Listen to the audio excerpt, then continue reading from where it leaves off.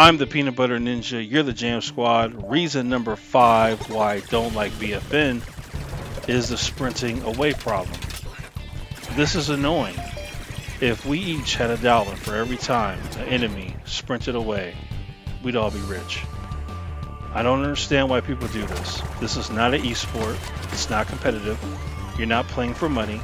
It's not real. If you get vanquished in this video game, you just respawn.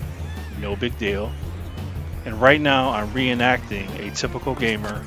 I've been shot, so I must sprint completely off the map, because that's what a typical gamer does when they're being shot. Very annoying. How do you solve this problem? Very easily. Listen up. All you have to do, when you take damage, you should not be able to sprint. It's that simple. If you're being shot, you're taking damage, you should not be able to sprint. This eliminates that problem. And the game would be that much better, because people sprinting away and running away makes the game suck. So let me know in the comments, what do you think about sprinting away? But you know what time it is. It's time to jam out.